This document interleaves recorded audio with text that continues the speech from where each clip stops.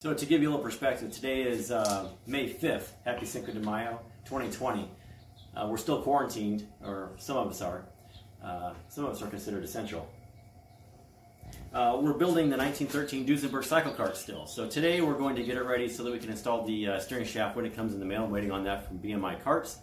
So we have to have a structure for the steering shaft to hang on. So it's going to be a rounded piece of tubing that we're going to bend. The way we're going to bend it, we're laying it out first with a piece of foam. So we're going to take a piece of foam, we're going to draw out what this is going to look like, and then I'll bend the tubing to match up with the foam. And we're going to do the same thing at the back of the seat. This is the seat out of my red car, but this is going to get a piece of foam back here, and this will give us our shape for the structure that will support the back of the seat. And I do that with 1/2 inch by 1/2 inch round square tubing, kind of like this material right here.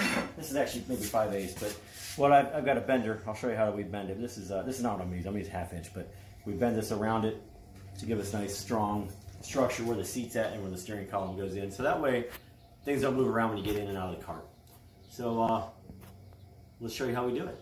Okay, so it took a couple tries to get this symmetrical, but I put a screw through the board into the table using an old kite string, tied my Sharpie around it, and just went around it. What I found was I came around this side, I was nice and perpendicular, but I tried to do it across the other side from this side of the foam.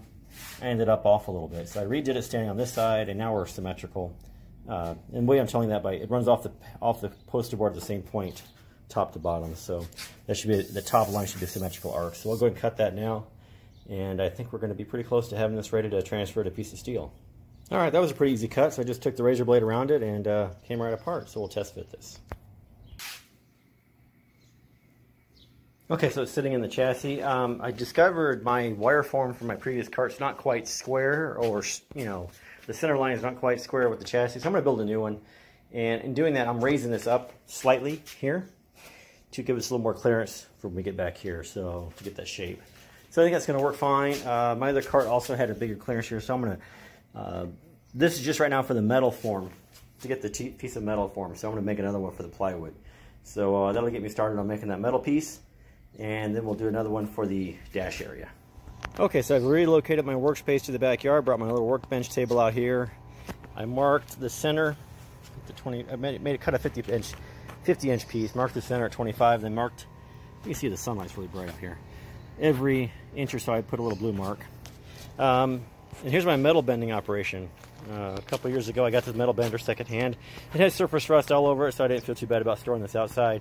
I thought about bolting this in my garage, but then upon consultation with the wife, we decided this is a more appropriate place because it's only going to use once in a while. So most of the time this is unbolted and stored in the corner, and the rocks cover up those little bolts. There's a concrete pad under there, some big lag bolts, so this thing doesn't move around. So I've got the biggest diameter pieces on here, and we're just going to go around this slowly.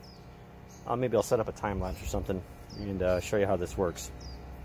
So let's get started.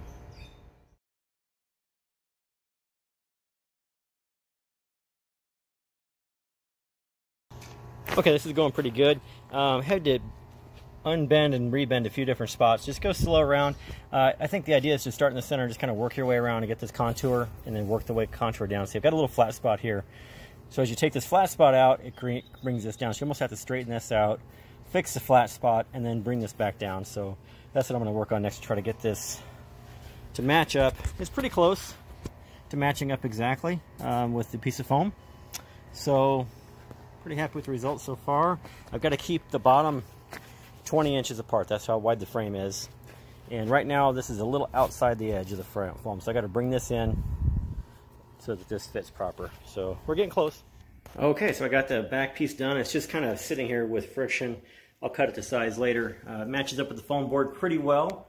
This is a function of finesse and control, and just remember, these things are never perfect in the first place. So if you got a little bit of a hard spot or a flat spot or whatever, it's not the absolute end of the world, but it will carry through into your body work. So anyway, that's what we're doing. And now we'll turn our attention to the front piece. This is the grill piece, the original grill piece from the mock-up on the Model T that I built back in 2015. I hung onto this thinking, well, maybe I'll have a use for it, and here we go. It is the perfect size for the cowl shape on the front of this car, for the dash is going to be. So I'll bend a piece to fit that at the right. I'll figure out the height I want it to go. It might be a little bit taller than this. have to look at the pictures again. I think this hood is going to be a little bit taller than my cart, so we'll accommodate that. That'll give some more room inside the cockpit as well. But that shape up here is exactly right. So I'm using my contour gauge that my buddy Ed, Biker Ed from Smooth Engineering made up. This is really handy. This is mostly for sheet metal work. So there's different numbers on here that tells you the radius is a 4-inch radius, for example, and a 12. And this radius is not quite a 12, it's more like a 10, but it's really, really close. It's almost a 12. You can kind of rock it back and forth. But you can tell as you go around it where you got flat spots. You kind of just move it around, and you can see daylight or whatever appear or disappear, or how much it rocks. Like right there, it doesn't rock.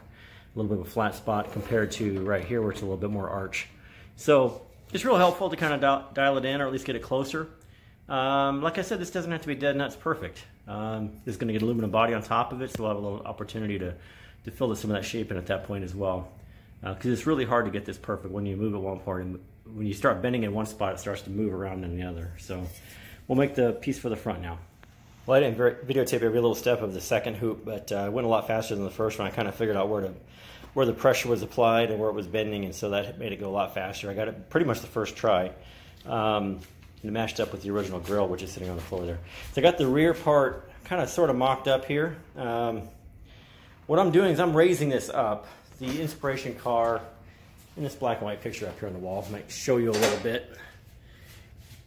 You can see that the body line is much higher than the tire, and on my other cart it's very close to it. So I'm raising it up a couple inches. Same thing with the front. The body line is a lot taller than the tire. It shows up better in other pictures. Anyway, so it's going to have a fairly tall body in relation to, like, in comparison to my red car, which has got a fairly short body. Anyway, so it's going to have some dimension to it, which will be kind of cool. Make getting in and out a little bit easier, I think. And I've got this actually set at ride height. This thing sits really low to the ground. I'm kind of surprised. So this is at 11 inches from the ground, which is about where the tire ends up being.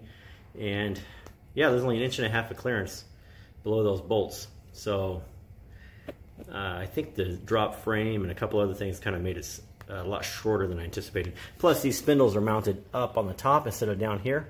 So that cost us about 2 inches roughly, or 1.5 inches clearance. So on my other cart there at the bottom.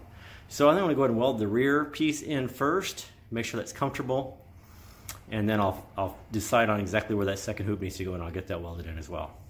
Okay, made a bit of progress. I lowered this down 2 more inches, about 26 inches from the top to the floor. And this is the seat out of the cart that we're using all the parts off of. I went ahead and mounted this exactly where it was as far as the height goes. This is a 50-inch piece, so that worked out pretty well. Then I made another one that matches up exactly, and I shortened this one by 1 inch. And it's going to go right here, right in front of the Z. So I'll get that welded in next. And that's going to allow a difference in height from here to here to kind of create this slope. Sorry guys. On the inspiration car, so that slope that happens right there at the cowl at the windshield, or what would be a windshield. So it flares a little bit right there. Anyway, so trying to capture that. Oh, there's a good view of it right there where it kind of zips up a little bit. So if you look closely, you'll see that this is about where that main pipe is going to be that I just put on, and it's going to flare up from there close to the steering wheel, and it drops a little bit down to here, and from here forward it's pretty well level from that point forward. So that's where the hood's going to go in and the grill. So this second piece is what I'm going to weld in next. It's 1 inch lower than this piece over here to create that little bit of a slope that happens in that cowl area. Anyway, so we'll do that next. Okay, so I got both front hoops welded in place. That worked out pretty well.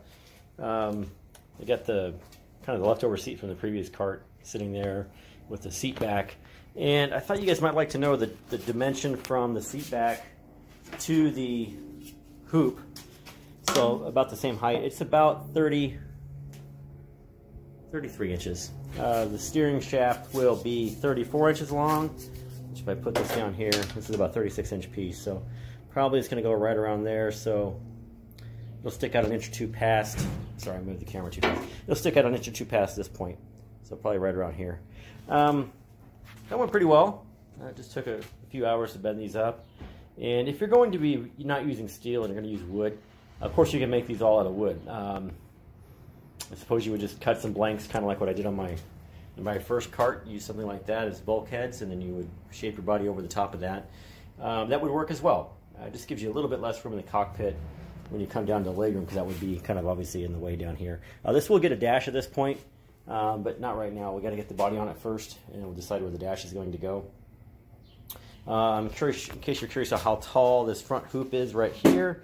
From the floor, it's 26¼ inches, and the front one is about 25 inches from the floor. Remember, this is a 5-inch drop floor.